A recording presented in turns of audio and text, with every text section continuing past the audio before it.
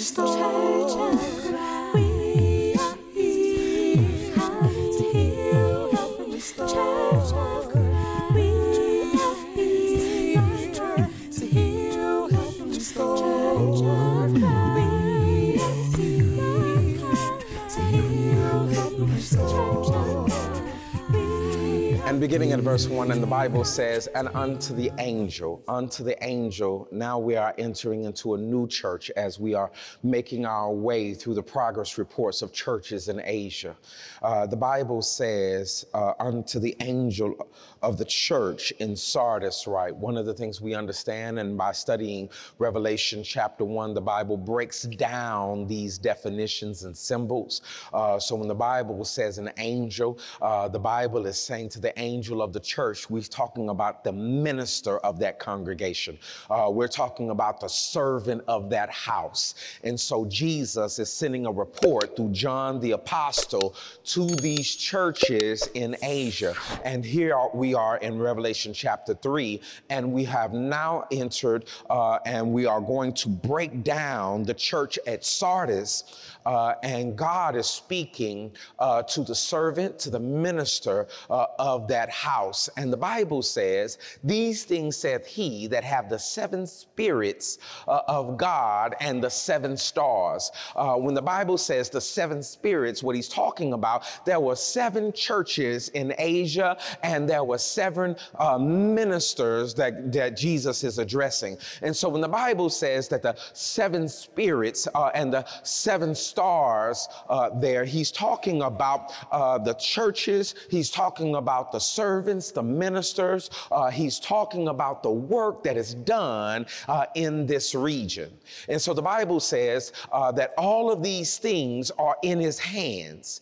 He that have, we're talking about Jesus. Jesus possesses the church. Jesus doesn't just have a church. Jesus owns the church. The church is his body. And so it is imperative for Jesus to know what's going on in his whole body. Matter of fact, if you're studying Revelation chapter 1, 2, and 3, it is much like you going to the doctor and getting a checkup, right? When you going to get a checkup and they tell you to get on the scale, right? They tell you to get on the scale because they need to find out what's going on with you. And so you get on the scale. And what I had to explain is, no, that ain't the real number. I got shoes on. I'm actually a little less than, I had 8 before I came, but that's just a little bit later. And then they come and they do your height. And I say, I'm a little taller in the evening than in the morning. So just know, like sometimes depending on the weather, and then they bring you in and then they start checking your blood pressure, and they start looking in your eyes, and they start looking in your ears, and they tell you to stretch out your arm, and they start doing some blood tests, and they start drawing some things, and they start looking at all your business, and they start asking you some personal questions, and depending on what you're going through, they start asking you what sins you've committed. When was the last time, amen, when was the last time you indulged in this? Do you drink? Do you do this? Do you, and you start having to repent and do checkups. Have anybody ever had to repent and do checkups at the same time? I'm really a Christian, but I had a bad weekend. And so with that, they start doing all these checkups, and then your report comes out. And when your report, and sometimes they may do some x-rays. And so they'll put all that up and they'll look at your report and they'll look at everything. And they say, and then from there, the doctor will give you a prescription. The doctor will give you now you don't have to take the prescription, but the doctor will give you a prescription and says, hey, listen, this is what's going on. And if you don't start making and if you don't start letting and you probably need to do it. And sometimes when it's real severe, you know what the doctor will do? The doctor will say, you know what? This is beyond me. Have anybody ever been in a room where the doctor said, this is beyond me, and what I want to do is I want to refer you. I want to refer you to a specialist so somebody can be able to look and read these things that's going on. And so when you read in Revelation chapter 1, Revelation chapter 2, and Revelation chapter 3, don't let Revelation scare you. It is just Jesus showing up saying, I'm here to give your prescription, and I don't need to refer you to nobody. I know everything that's going on. Amen. So here we are in chapter 3. He says, I know your works. We're at the end of the verse. He says, I know thy works, and that you have a name that livest and are dead. This ain't gonna be long this morning. It's gonna be real straight to the point. He says, listen, I know what you do. I know the work that you do. I know how you operate. And here's one thing about this church that you really won't find about the other churches. I'm going to read this in the King James Version. I want to look at it in another translation. Let's look at a New Living Translation, but let me read it in the King James Version. I like the King James Version because it made me feel like I'm royal. Amen. This is how I was raised. Made me feel like I'm royal. I know thy works. Amen. I know thy works. And that thou has a name that lives. Don't skip over that. I don't know if you've ever studied that before. I don't know if you've ever read that text before. I don't know if you ever focused on that phrase before. He says this, I know you, and I know about your name, and I know that your name lives. But look at what he says at the end. But really, it's dead. Brother Williams, what does he mean by name? Another way of saying it, can we pull up the other translation? Another way of saying, I know thy name. He says, look at the end of the verse. He says, I know all the things you do. Before I go any further, please don't ever think that you can hide from God. Please don't ever think that what you did in the middle of the night as if God went to sleep. Don't ever think that I'm gonna wait till God go to sleep and I'm just gonna do me and then we both gonna wake up in glory. Just know whatever you was doing, what you was doing, God was up watching you. He says, I know all the things you do. And then he says this, I know that you have a reputation. I want to break down reputation. I want to break down reputation so that we all can be on the same page. A reputation is how you see me. That's what a reputation is. A reputation is how you view me. A reputation is how you and other people talk about and see me. That's reputation. Now, a reputation doesn't mean that that's really me. Some people may talk about you and they may scandalize your name. Some people make it their agenda to ruin your reputation. So sometimes there are people who go around and say, she's selfish, he's arrogant.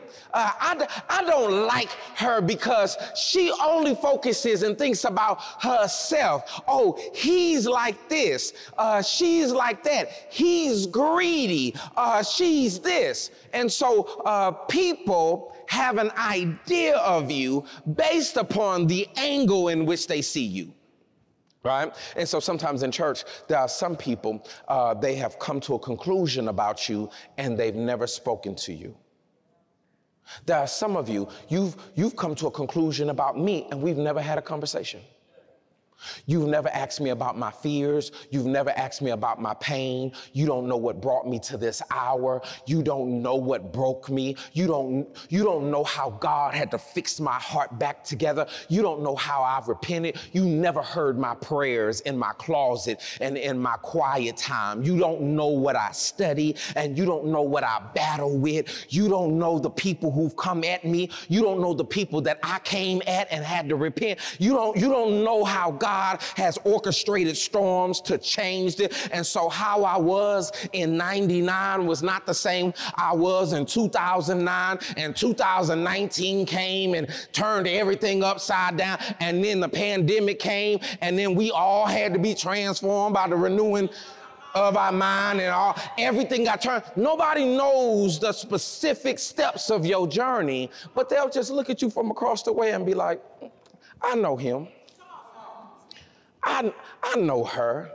And really, you haven't even read the first chapter. You know, I like movies. I like movies. And I like to go to the movies in the middle of the day. I like to go to tell them my secrets. I like to go to the movies in the middle of the day. And it's an ego thing. I just want to let you know, like, it's an ego thing. I go in the middle of the day, and I go when nobody in there. Especially like when I'm having a rough week. Stuff coming at me. I like to go in the middle of the day, 1 o'clock, 2 o'clock. Everybody at Target, at work, we're doing other stuff, right? And I like to go in, and when nobody's in there, I like to get a seat, like right in the middle. And I like to go to like the movie theaters where they serve you. I mean, you can go to the regular, movie theater and you go sit down and you go get your popcorn and you go sit down. I don't sometimes, like, if I'm not feeling, I don't really like that. I like to kind of, I like to, when they come and they ask me, and yes, I want some strawberry lemonade and give me some cookies and stuff like that. I like to do that. And so I do all that, And so, and the reason why I like doing that, is because I only do it for like an hour and a half. But what I tell myself is, this my house. And I envision like I live here. And I push the button and I envision my butler coming in. And so what I do is I get in the character and I say, garçon, I need garçon, I need this. Yes, I'm ready to go ahead and take that away. And I like to feel like I'm engulfed in this space, right? And I like the ones where you push the little button and then it rise, it rise. But at the real nice ones, you can hit the little mini button and sometimes it'll warm you up. And so sometimes I'm sitting there and I like that experience, right? I like that experience and it makes me feel good. It makes me feel good. The problem is, I don't really live like that. Just for an hour and 45 minutes. I don't really live like that. It's just the appearance that I like to feel. The problem is, I live differently than how I'm acting. If you saw me, if I'm in the place. Right? Reputation is not reality. Some of y'all feel real good about your reputation. I'm well respected in the community. Matter of fact, to have a good reputation, you actually gotta work real hard. So if you got a good reputation in the community, we commend you. Because many times you gotta work real hard to have a good reputation. And imagine when everybody goes and they speak well of you. Oh, you talking about her? Oh, she's so lovely, and she's so kind, and she's so nice, and she's this, and oh, he is that. And you know what? He does this, and everywhere you go. Matter of fact, you know what you want? You want at your funeral? You know what you want at your funeral? You want people, matter of fact, if I passed away and you ain't got nothing good to say, don't get on the mic. I only want people, right? You only call people up that's gonna speak well. Have you ever been to a funeral and somebody got on the mic and be like, well, it's a flip of the coin. Pray God have mercy. He was a wild one, wasn't he? He was a wild one, wasn't he? Okay, well, just have mercy and sit down. No. If I want somebody to speak, I want somebody to speak well. And when somebody gets up and they speak well, that's reputation. But it's not the reality. So here's what God says to the church of Sardis. I heard about your reputation. I want you to know that Jesus is so intimate with you. He not only knows your thoughts, he also knows the thoughts of people that they have about you. We serve such a God that he gets down and he's so intimate with you, but he also hears the whispers around you and comes back to you. God is so good that God told the church of Sardis, I know you and I know what people think about you. This is why it's so important for us to be able to pray to God, because God knows everything that you're going through. God knows every one of your enemies. God knows every one of your foes. God knows the things that you're dealing with and the things that you're fighting with. You don't ever have to worry about God not knowing. He says, I know your reputation. But look at what he says this. I know all the things you do and that you have a reputation for being alive. Oh, y'all alive. You're a lively church. You know, one of them churches, you like, oh, I want to go to that church because they got a reputation of being alive. This church has a reputation in the city for being robust, alive, and active. They do a lot at that church. He says, I know your reputation. But look at what he says at the end. But actually, you're a dead church. On the outside, with men's eyes, on the outside looking in, you're the place to be. But as I've investigated you, there's no power in this church. Have you ever been in a place where everybody is raising hands and saying, glory, hallelujah, and everybody's swaying back and forth, and when service is over with, everybody gets back in the car cussing, fighting, and drinking, and still doing the same, and there's no power in the service. Nobody's convicted. Nobody repents.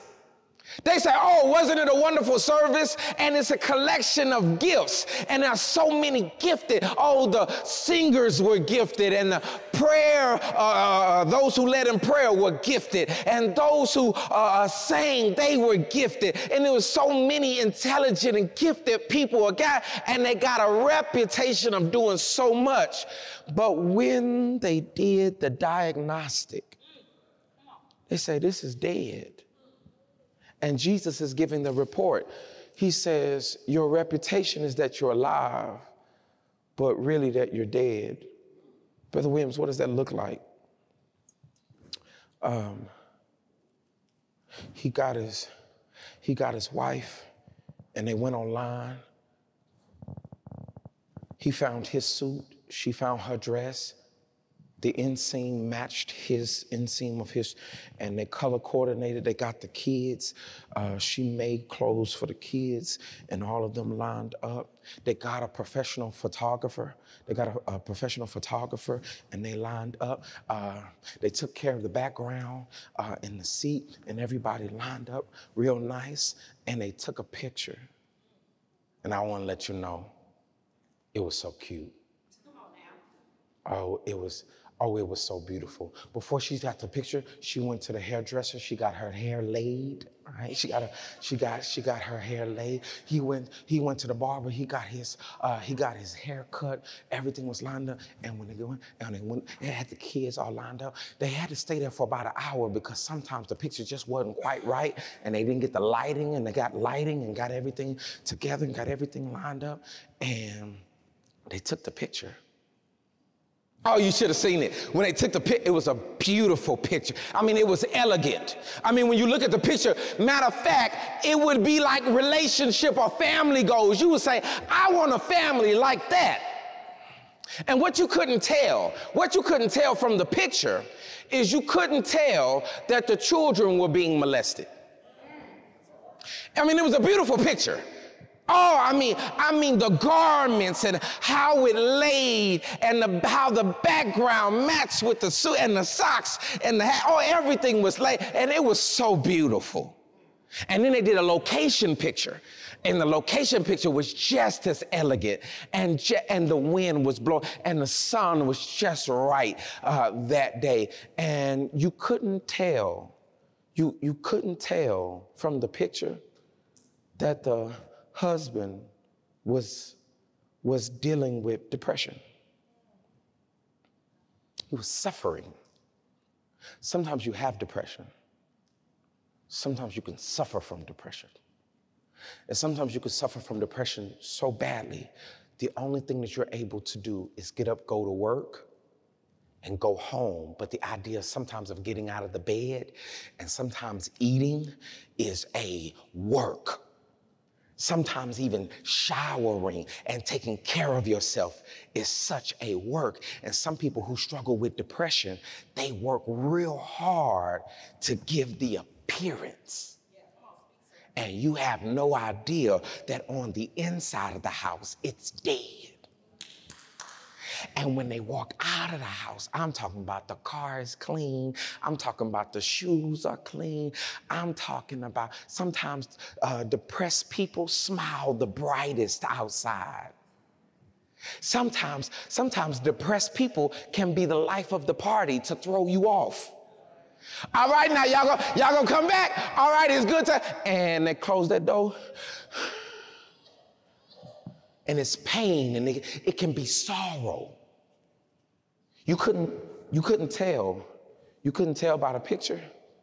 You couldn't tell by how she was, because all her kids were dressed so. And if you looked at her, matter of fact, you want to talk to her. I know you want to talk to her, and the reason why you want to talk to her is because you want to get advice. Girl, how do you do it, and how do you manage? And you just got your house together, and you got your family together. Your kids are all all of them getting straight A's, and all of them walk straight, all their teeth straight, all their eyes straight, no hairs out of place. You just got your whole family. And she's sitting there, and you can't tell by the picture. You can't tell by the picture that she actually is struggling to even care for her children. She has the secret that she actually doesn't even want this family no more. She can't say that out loud. You can't say that you don't want your children out loud. you can't say that out loud. You can't say that you don't want this relationship out loud. It's in, and she's taking the pill, and she's beautiful. Oh, it's flowing, and she straightens out. Everybody ready? And you can't tell from the outside that on the inside, it's dead. I like Jesus. Because Jesus ain't gonna just let you. Some people can see you and they can know something wrong, but they say, you know what, that ain't my business. And unless you say something, I can tell like it ain't what you're advertising. See, you advertising jelly, but when we opened it up, it was pickles. Your advertisement and your content is different. And so Jesus talks about this a little bit more. Go to Matthew chapter 23. Before Jesus went to the cross, Jesus talked about this in Matthew chapter 23, and I want us to look at verse 23. Matthew chapter 23 and verse 23, Jesus speaks to the scribes and the Pharisees who practice this. And the Bible says in verse 23, woe unto you, you scribes and you Pharisees. And then notice what he calls them. Matthew chapter 23, verse 23. Woe unto you, scribes and Pharisees. He says, you hypocrites. Now, here's what a hypocrite is before we read any further. It's one thing if you think I'm something that I never promote. This is just your thought. Your reputation. That's why I want to lay this on everybody's heart. Don't get wrapped up in the feeding other people's reputation. Sometimes people will tell you what they think about you, and you'll spend your whole life trying not to let them down based upon their imagination of you. And some people's imagination went too far. They went Disney on you. They went Cartoon Network on you, and they done made you into a superhero.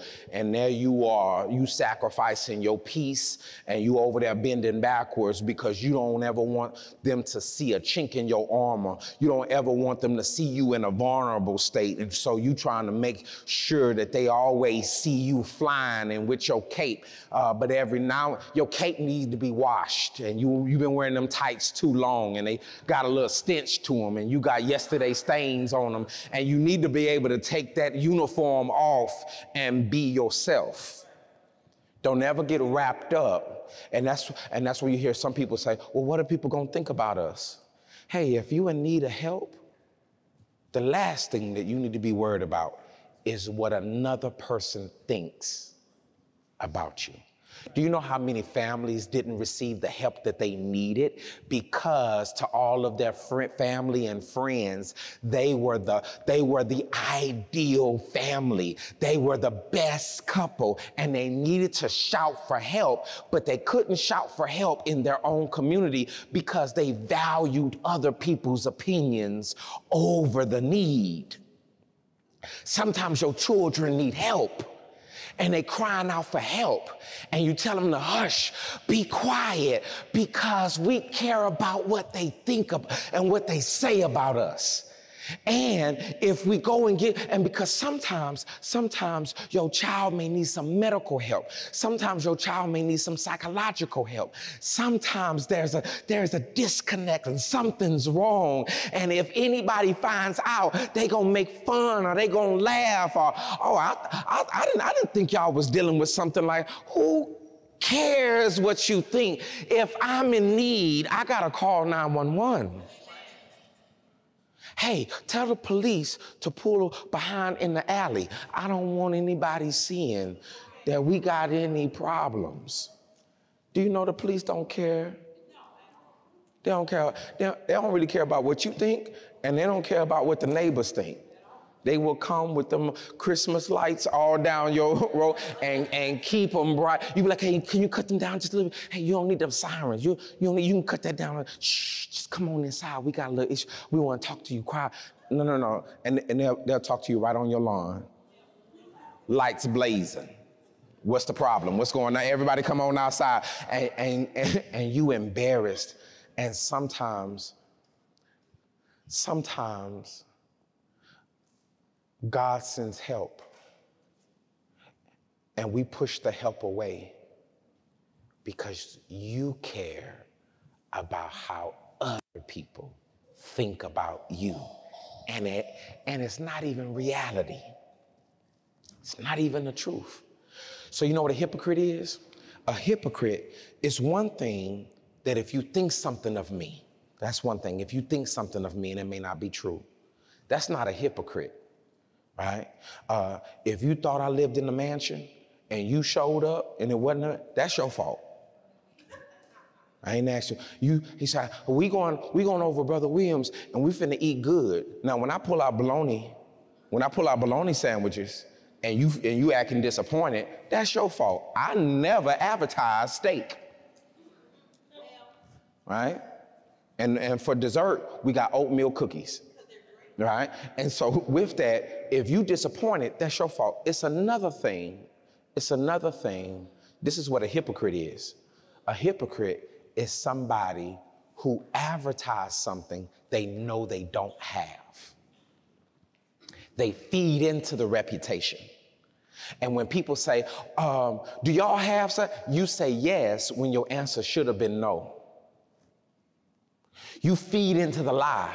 You keep promoting the lie because you like the attention from the reputation. You like how when you walk in the room, how everybody's eyes get bright. Oh, you're here. Or you like the idea, and this is why some people struggle with church, because you like the idea that you've never fallen. And so that's why sometimes it's exciting to go to a new city and go to a new church and go to a new place, because guess what? Nobody knows you, and you can walk around as if you've never fallen. And when people ask, you know, I'm going through this, you're a hypocrite when you act appalled at your sin. The person sitting across from you can commit the same sin you commit. You're not a hypocrite because you're quiet. You're a hypocrite because you act appalled and shocked. Wait a minute, that's what you do. Your hypocrisy is actually in hiding the truth. Not that you don't say anything, you may not say anything, you may not participate, all right, but your hypocrisy is that you hide the truth and you try to throw people off by giving them a picture that matches their imagination, even though it's not your reality. And if you're broken, you just need to be broken, because we can't pray for you if you're walking around and appearing whole. Mechanics don't show up and they don't provide their services to brand new cars. If the car is appearing to be brand new and a mechanic says, well, call me if you need me. But this is really not my audience. My audience are those who've been on the road and they had some wear and tear, and I work on those. If you out here driving and walking like you are brand new and you fresh out the package, then you wonder why you don't get as many prayers. Are people asking what's going on? And you're about to cry, and if you see somebody come, you're like, oh. And if you giving this face all the time, no, we're not praying for you. Because every time I see you, you're giving me the thumbs up. Hey, all right, what's going on? You good? You good? I'm good too. All right, see you next time. And if you're always doing that every time, then we don't know the minister. We don't know what to say. We got to ask 15,000 questions just to break your code of hypocrisy. He says this, you hypocrites. Go to verse 24. You blind gods, which strain at the gnat and you swallow the camel. Verse 25.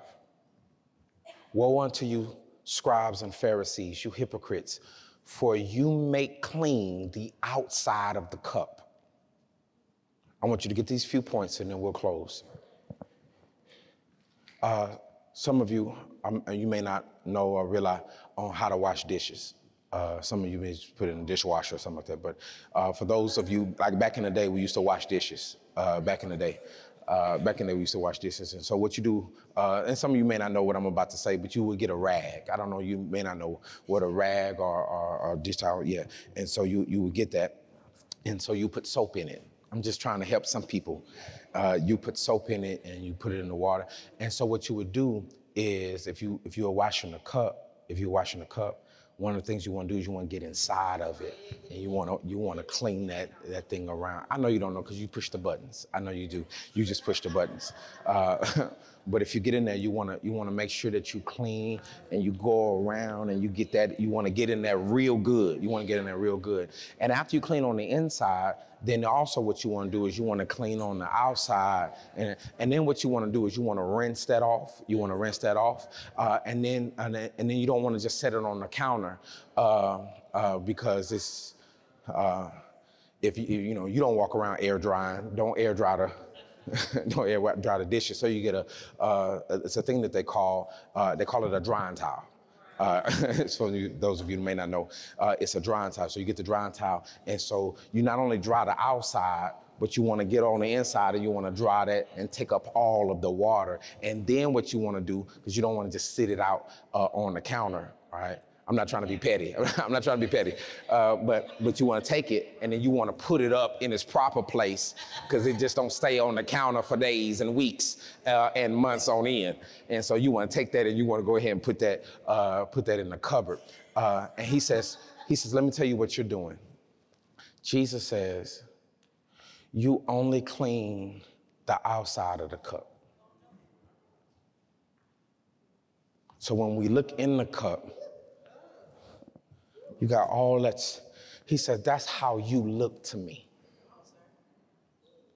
And when I see the work that you do, you're so focused on giving the appearance that you're good, that none of y'all are working on the heart. You're not doing the inner work. So the church look real good on the outside, but everybody's just as sinful and dark and carnal and worldly on the end. And then you realize, wait a minute, we really not praying. We really not in the word, and lives are not really being changed, and nobody's really coming to Christ. Nobody's letting the things of the world go. The same things that you did before you got baptized, you still doing right now. And what we're doing is we're just slapping church on it and making it look real good on the outside. But there's no real change on the inside. He says, for you may clean the outside of the cup. You cleaning the outside of the platter, but within, they are full of extortion and excess. Verse 26. You blind Pharisee, cleanse first. I like Jesus, because Jesus is going to tell you how to wash dishes. Jesus tell you, for those of you who don't know, this is how you wash dishes. Jesus is going to tell you how you wash dishes. You blind Pharisee, cleanse first that which is. When you go home this week and you're over the counter, say the word of God. As you washing dishes, say the word of God is real.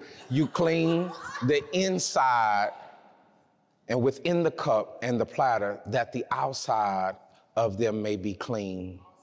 See, it ain't clean if you only cleaning the outside. And you not good just because you look good. The Bible says in verse 27, he says, woe unto you, scribes and Pharisees, because you hypocrites, for you are like unto whitened sepulchres, which indeed appear beautiful on the outward. He says, this is what you like. This is what you like. There's this beautiful casket, and the handles are made of pure gold. There's engravings on the top, and it's etched by the finest carvers in the world. The casket is also made of marble that we imported, right? And it had to be cured. And I tell you all and on each corner are diamonds and rubies on the outside. And I tell you that also there is a trim, and the trim is made of velvet, and it's made of fine linen. And I start talking about all the details, And then what you would tell me is, but Brother Williams, you know you're talking about a casket. That you put so much work on the outside of the casket, but on the inside, it's death on the inside. And I don't care how much effort and work you put on the outside, that won't make what's on the inside come alive. It's still full of dead men's bones. And Jesus says, that's how I see you. And can I tell you, you take beautiful pictures. Oh, it's beautiful. And sometimes, so that you could throw people off the trail, you teach you and your whole family, y'all be quiet. Now, I don't believe that you should be telling everything about it that's going on in the house. That ain't everybody's business. But some secrets have destroyed families. And the children get older. And they've learned, and sometimes they get their own families and they try to go into new families, but they don't know how to talk. So not only were they hurt and broken as a child growing up because they could never express their pain, they start new families to the point where they're hurting the next generation because they really don't know how to express and they don't know how to talk. And when they need help, they don't know how to ask for help because they've been suppressing for so long. What we know how to do is take great pictures, but we don't know how to actually be whole. He says, which indeed appear beautiful outward, but within are full of dead men's bones and all uncleanness. So let's come to the conclusion of the prescription. If you turn your Bibles back to Revelation chapter 3, and we'll come to the conclusion of the prescription.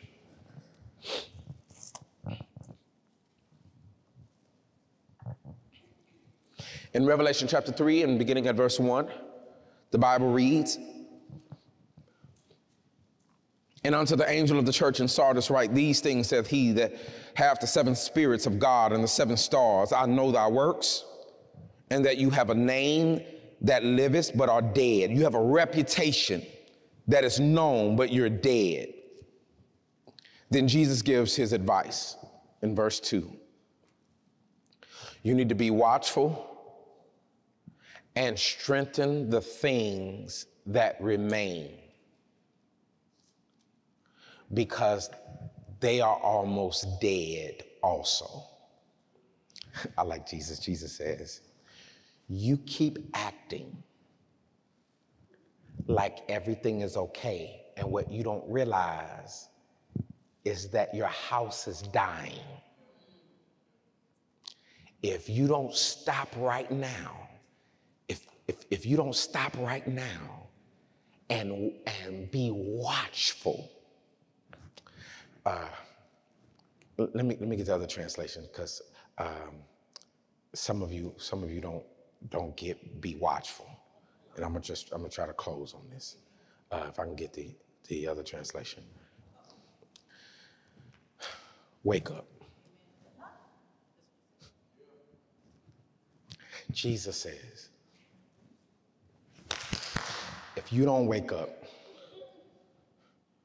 you're going to lose your house, you're going to lose your family, you're going to lose your kids, you're going to lose your home, you're going to lose your blessings. All the things that I had for you, you're going to miss them. The life that you're living, you don't know that there's a cancer on your life and it's slowly killing and decaying everything that you love. And you think you still have them because on the outside, you look beautiful, and the compliments. It's like a woman or a man that gets on social media and they keep taking pictures just for the likes, only to put down their phone and cry all night long because I have nobody that really cares about me. You can't even trust the life, so you get it just for your ego. But really, there's a problem. And if you don't wake up, it's only going to get worse. Jesus says, wake up. This church is asleep, and you gotta wake up. Jesus is coming soon. You acting Christian. You gotta really be one. Because if you don't really be one, when I show up, nobody gonna be laughing. You keep taking church for granted. You keep taking this word for granted. You act like my law don't have consequences. You gotta make a decision. Are you gonna live this life or go do something else? But you can't play with me. You gotta wake up. And he says, strengthen what little remains. We talked about last week, hey, I'm giving you some space to get your stuff together because you playing. He says, strengthen what little remains, for even what is left is almost dead. You ain't gonna do nothing? I find that your actions do not meet the requirements of my God. I'm looking at what you do, and you're doing just enough so people can leave you alone. And you forget that people are not your judge. I am, and I know everything you're doing. He says in verse 3, go back. You know what repentance is? Repentance means to stop. Now, if you never stopped, you never repented. Repentance, if you in something, that means you got to get out of it. If you never got out of it, then what you did is you stayed in it and justified why you never left. You lied to yourself and you deceiving yourself, and you made what was sin good. You changed the scripture and you called what was ungodly, you called it righteous. And because you kept calling it righteous, you deceived yourself and you made what was unholy holy. But when the Lord returns, he's going to remove the veil, and he's going to take the sheets off, and he's going to remove the clothing. He's going to remove the lighting. He's going to strip your clothing, and he's going to look down at like when you go into a doctor's office, the doctor says, take all that off. I don't care that you came in with high heels and your dress, and you came in with your suitcase, and I don't care how important you are. You know what they do? They give you this little cheap paper gown, and they say, take everything off, put that on. We finna look at everything. We don't care where you came from. Just a few weeks ago, a celebrity, Jamie Foxx, was in the hospital, coming out now talking completely different, because it does not matter how much money you make, and it does not matter how many awards and achievements you make, and it does not matter that we all think that you're the best thing since sliced bread. When the Lord strips all that away, and he starts looking at your thoughts and your deeds, and he starts looking at your heart. Are you a real worshiper? Are you a real servant? Are you really coming for me? Are you doing your own thing? And he's going to look at the intent of your heart. He told him, go back to what you heard. Hey, go back to the word. I don't care about your schedule. Some of y'all are too busy. You're going to be so busy, you're going to miss heaven. Well, Brother Williams, I got a busy schedule. Then something about your schedule, somebody needs to be disappointed this week because you're too busy. You're extremely too busy. You're too busy to pray. You're too busy to study with your children. You're too busy to study with your spouse. Y'all don't pray together. There's no fasting. There's no seeking God. There's no journaling. You make no time you're too busy. You so busy, you so productive on the outside, but you dead on the inside. He said, go back to what you heard and believed at first. Go back to when you first got saved and start acting like that. That's what Jesus said. Go back. You remember when you first got baptized? I want you to think about, wake up. I want you to think about when you first got baptized. And then what I want you to do is I want you to go back and I want you to start from there. And you remember when you first got your first Bible, and you remember when you got it engraved and it had your name on it, and you just knew then after the engraving, I'm going to heaven now. And you kept it underneath your shoulder, and you remember on lunch break, you used to study your word, and you remember you had your journal, and you used to take notes, and you remember when you used to pray, and you remember you had built up the courage to talk to your family, and you start telling everybody about Jesus Christ. And you remember when people start talking about you and they start calling you a Jesus freak, and they say, well, what's wrong with you? And you got this little Jesus bug. Hey, before you got comfortable in Christianity, and before you start taking communion for granted, and before you started going to the bathroom doing song service, and before you started skipping worship service, and before you started skipping times of prayer, before all of that, go back to when Jesus was fresh with you. Now listen, if Jesus said you can go back, you can go back. You just got to wake up. And then he says, repent. You got to repent. Complacency is a sin. If God expected you to be here and you still here, if God expected you to be there and you still here, then here becomes sinful. If God expected you to bring your family along to this point, but y'all still back here, then back here becomes ungodly. At one point, it was a blessing because you used to be over there. But then you were growing, you was excited. But somewhere along the line, you got real comfortable. He says you need to repent and turn to me again. Let me say this. This is not me talking, it's Jesus talking. If you don't wake up, man, I want you to wake up. Man, you gotta wake up. You gotta wake up, you gotta wake up, you gotta wake up, because you think you got time. You think you're gonna see old age. You think you got next year. You think I'm trying to tell you, man, if you don't wake up, I'm gonna come faster to you. Jesus, how you gonna come? I'm gonna come like an unexpected thief. Now, I know some of them. They be showing, they be showing up. The Lord says, I'm gonna come to you quickly. This is the portion of service where the sermon is over. And this is the part where we pray for one another.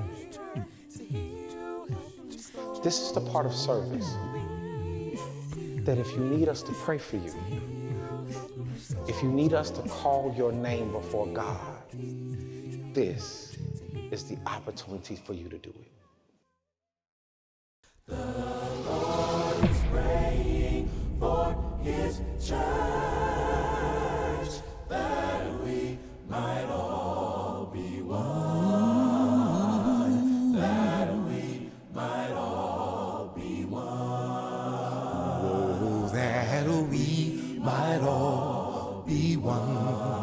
Oh, that we might all be one. Say the Lord is praying for his church.